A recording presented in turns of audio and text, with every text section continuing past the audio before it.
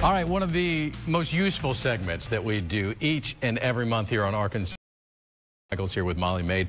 He comes up with some great ideas to make sure that your house is as clean as it possibly can be. And usually, they're easy ideas. Yes, there are really easy ideas. There are a lot of things that you can find around the house. The first thing we really want to start with is, as you start your new routine, back to school, we have a chore chart, okay? And sometimes a new routine for the kids also helps out, so we can get the kids to help out with the chores. It's printable. You just print it right off our website, and it's a lot of fun for the kids to have something to accomplish. That's such a good idea. Structure so important. Exactly. Also, the time of year we find a lot of dust. Okay.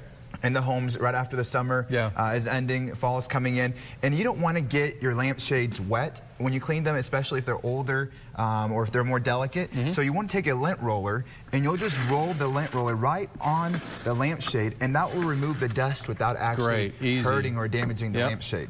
Okay, this is Mallory's favorite, right? It is her favorite, yes.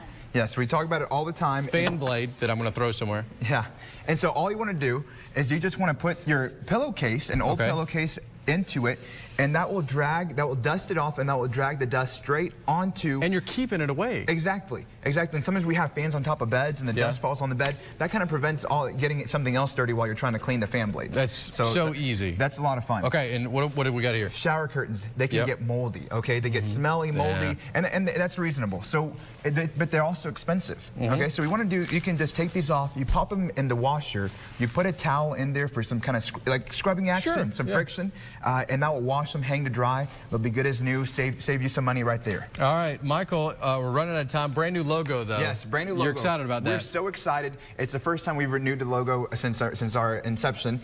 We have a new look, and so we're refreshed as ever, and so we're ready to come refresh some homes as well. Michael, thank you so much. Check out Molly Maid if you need some help. We're back with a check of your forecast and we're saluting Big Sarge coming up.